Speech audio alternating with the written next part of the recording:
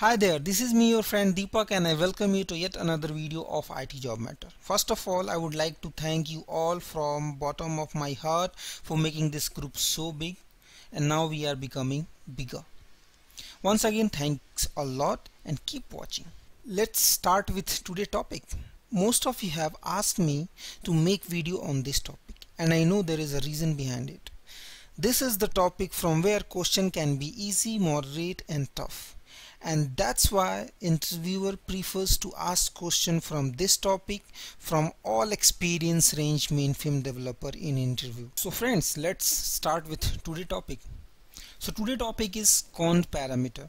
COND parameter or a condition parameter is an optional parameter which can be coded as JOB or EXEC statement in GCL. Basically, COND parameter is used to test the return code or codes of a preceding job step or steps, and it decides following step will be executed or bypassed based on the condition code and return code of the previous step. As you might be knowing that return code of a step can vary from 0 to 4095, where 0 means successful execution, 12 means severe error and 16 means terminal error. Now before we understand how COND parameter works, let's see the syntax of a COND parameter. So this is how COND parameter syntax looks like. There we write like COND equals code, comma operator, comma step name, where code can vary from 0 to 4095 and operator value can be GT, LT, GE, LE, EQ and NE, where GT equals greater than, LT means less than, GE means greater than and equals, LE means less than and equals, and EQ means equal, and NE means not equal. And step name is a name of the step which RC will be tested here. So here I have given two examples of COND parameter like COND 12 LE, COND 12 LE step 1. So this is how these conditions are checked. And one more thing, if you see here I have not specified the step name and here I have specified the step name. So there is a basic difference between this.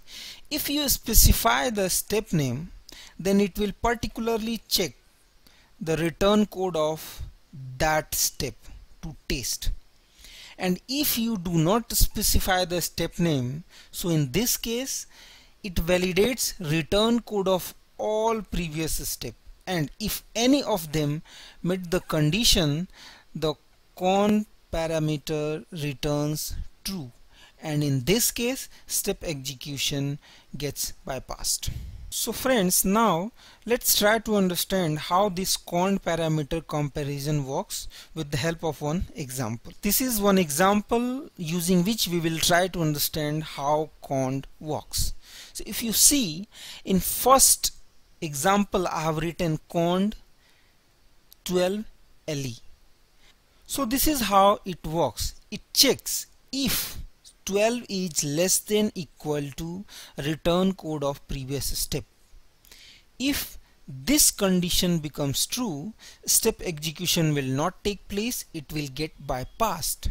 And if this condition becomes false, so in this case execution of current step will take place.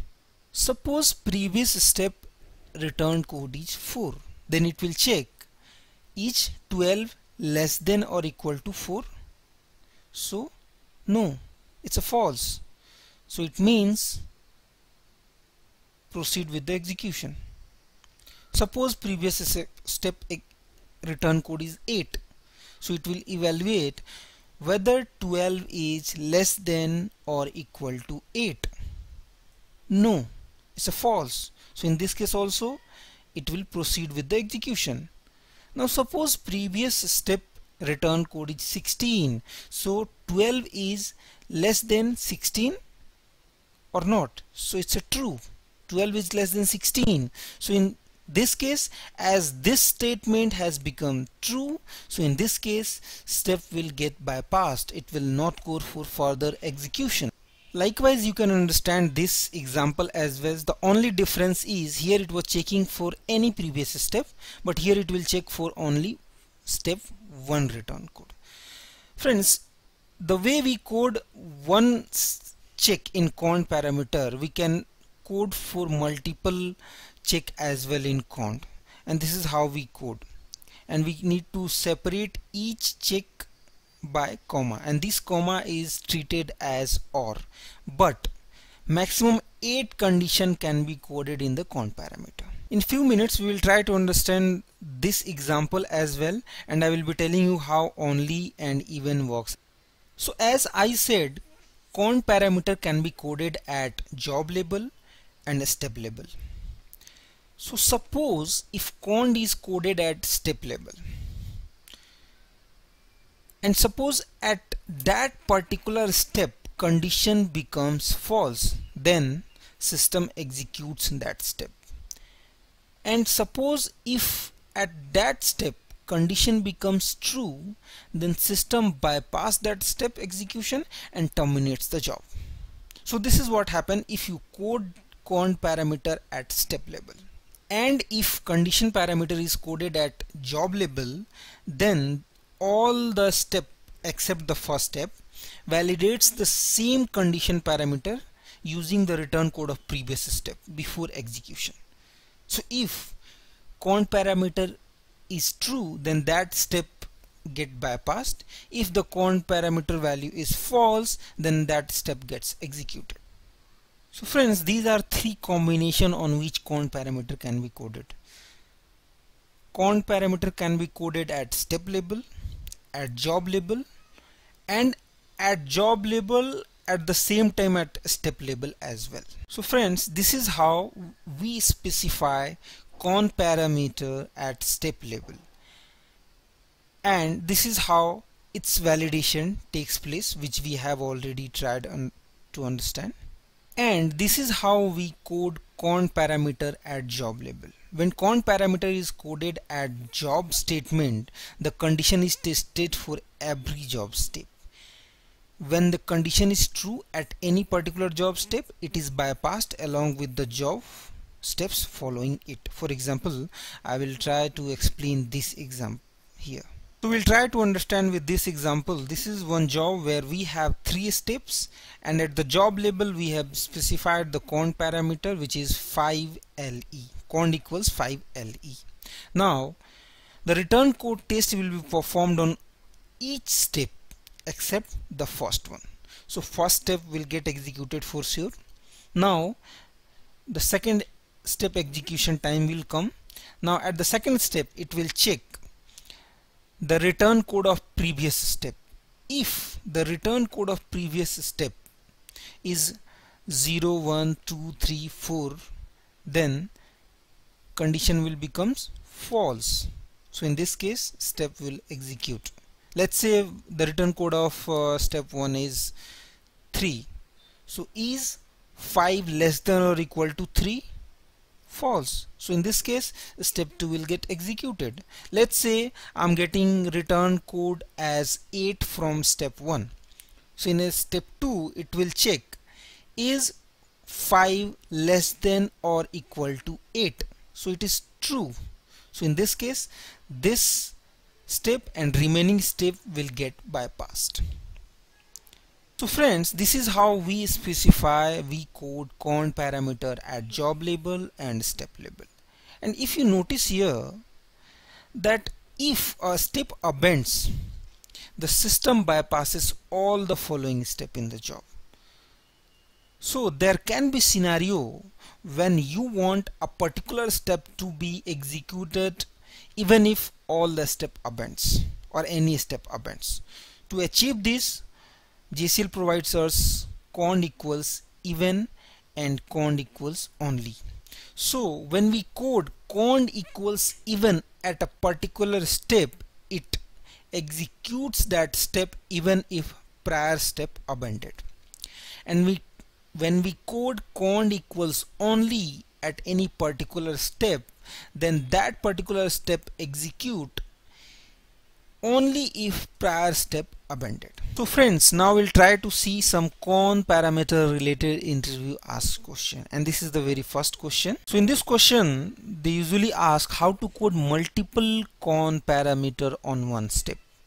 So this is how we code multiple COND parameter on one step. Here you can see I have coded 3 COND parameter on step 2. It means step 2 will get executed if return code from all previous steps are 17 or greater, or if return code from step 1 is 89 or less, or only if any previous step abnormally abandoned. So based on return code which I have mentioned here in the brackets, you too can see here that when this COND and when this COND will return true or false. And this is the reason why I said like return code of all previous step for this COND parameter has to be 17 or greater, and for this 89 or less. Second question which can be asked here, they will ask, suppose step 1 return code is 12. Now what condition you will code on step 2 so that it will be executed? So answer for this would be COND equals 12 any, as these two COND statement will return true as return code of step 1 is 12, and this one will return false. Now as these two will return true, so step 2 will get bypassed, and this one will return false, so it means step 2 will get executed. And this can be the third question which has been asked in almost all the interview for me. So the question is like a JCL has 10 steps, how to run step 3 and step 7 only without using COND parameter or even then else statement. So if we are not supposed to use COND statement, if we are not supposed to use if then else statement, then we have another option called IB edit. See, using IB edit in JCL, we can specify the library where my actual JCL is residing, and using internal reader command, here I have specified like execute only step 3 and step 7. Here we have another probable question. Suppose COND is coded at job and step level both. So which COND will have first priority? So answer for this is like the one which is specified at job level will have first priority, and the one which is at step level will have the second priority. So guys, that's all for this video. If you have any question or any doubt regarding this video, do post it in the comment section below and I will try to include it in my next video. And if you have not subscribed to my channel, please click on the subscribe button and click on the bell icon for more such videos. Thanks for watching. I hope to see you in my next video. Bye bye.